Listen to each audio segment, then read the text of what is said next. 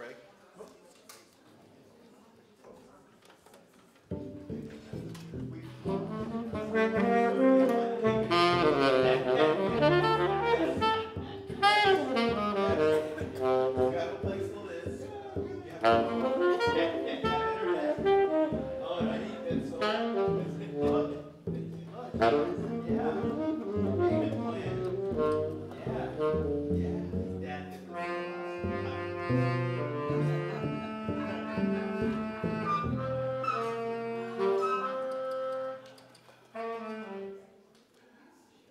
Okay, we're going to start back up. We are going to play There Is No Greater Love. Greg Polling's going to sit in. Cam Lowe, who's been with me for, what has it been, a year? Right, a little under a year. A little bit under a year. And Cam is looking at going to music school. This is a great environment to, and this is one reason why we do this, is so that younger musicians can get the experience of playing for a professional band and actually talk to people. I shouldn't go into any more stories, but I used to run around town down at the jazz closet, 2 o'clock in the morning, right? Had to take the bus home. Anyway, you get an experience of doing it and getting a chance to talk to people that have gone through the whole music school experience to the professional end of it. All right. So I'll give us a count off. Okay. Who wants the first one? Drums. No one. All right. I'm going to take the first one. Your second. Okay. Your third. Your fourth. Then maybe we'll take it out. We'll figure it out from there. 1, 2.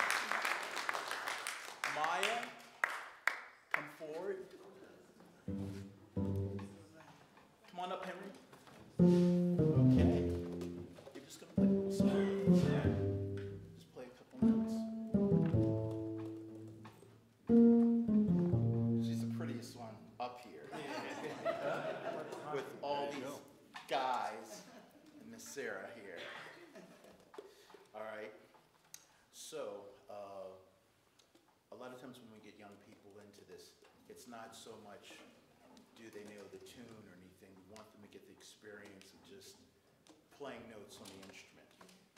It's not so much that it has to be the most correct sound or anything like that, because they're discovering the music at the same time. And in jazz, especially in improvisational nature, maybe not everybody feels this way, but I certainly do. It's good for them to feel what that sounds like instead of me telling them, okay, play this note, play that note, you know. They need to make decisions on their own. They need to learn to make those decisions on their own. Just like as we become adults, we have to make decisions on our own. We don't always have people telling us what to do. Not looking at you. All right. So we are going to play Blue Bossa. All right. You're just going to play the A blues scale. See, remember we've been working on that for the last couple weeks? All right. So when it's your time to solo, you're going to play some notes that you like, that Mr. Greg doesn't have to tell you to play, or whatever you want, right? See? It's all cool up in here, right? Bingo, bingo. It's not like back in the day. What are you doing? Right, throw a chair at you. No. All right, this is what we're gonna do.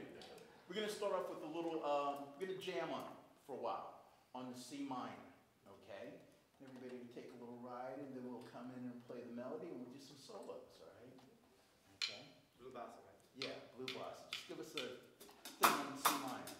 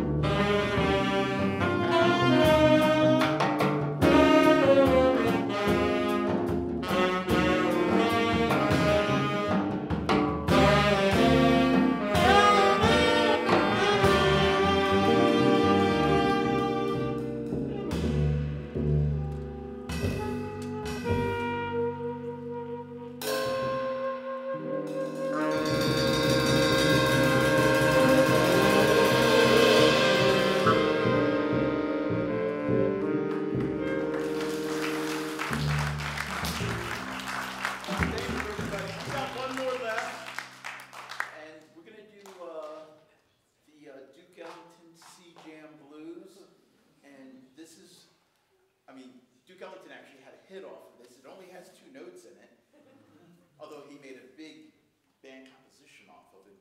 It's a great tune for anybody just getting into playing improvisation, or if it's that 4th set and it's 2 o'clock in the morning and you ain't got no more chops left. Here we go. We're gonna play the blues. So we are in the key of concert C. That's D for tenors. Okay, and that is A for altos. Am I right, Sarah? Yes, you. That's why you have an alto player. Because it's hard for the tenor player to get to the alto key. All right, so we're going to take this melody around a couple times, and we're going to play the blues. All right. What were the name of those clubs you used to play back in the day, Mr. Filipiak? Oh, you went so far away. Dinosaurs were around. Flintstones were their favorite.